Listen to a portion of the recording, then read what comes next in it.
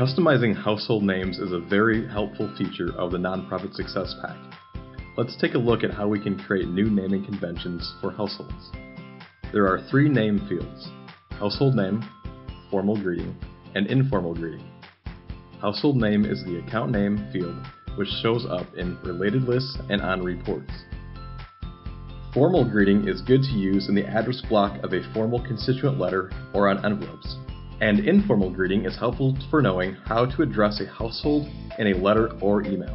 Please note, NPSP will automatically update these fields based on the contacts in this household.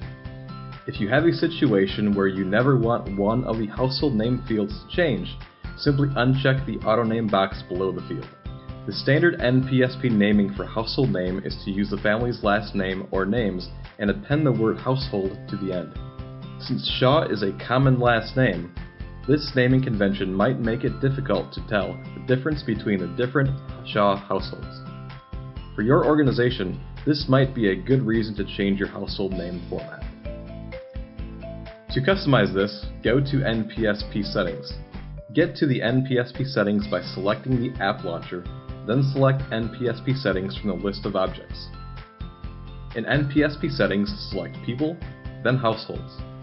Though we're only updating the household name format, let's review all of the settings available. The first setting is the automatic household naming checkbox. Check this box to enable automated household naming.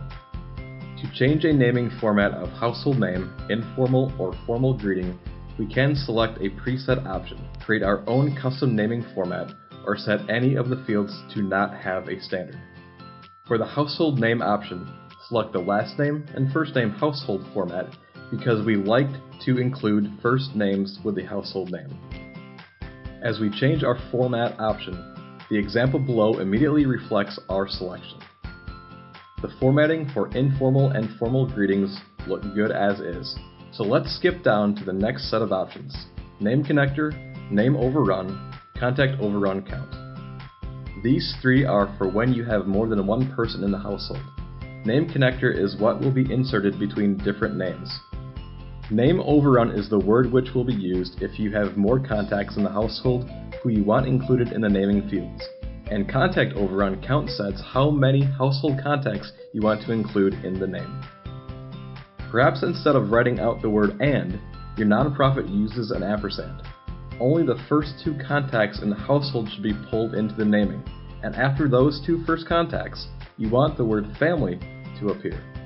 To implement this, set the name connector to "and," name overrun to family, and contact overrun count to 2. We won't review implementing class as part of this video, but we encourage you to review NPSP documentation for more information if you're interested. Save your new settings, and once we've made changes to our household format, we will need to refresh all households and bulk data processes in the NPSP settings screen. Make sure you read all of the warnings and click on Refresh All Household Names when ready. And voila! All of your households are now updated with your new standards. To learn more about household naming, check out the NPSP documentation. Thanks for watching!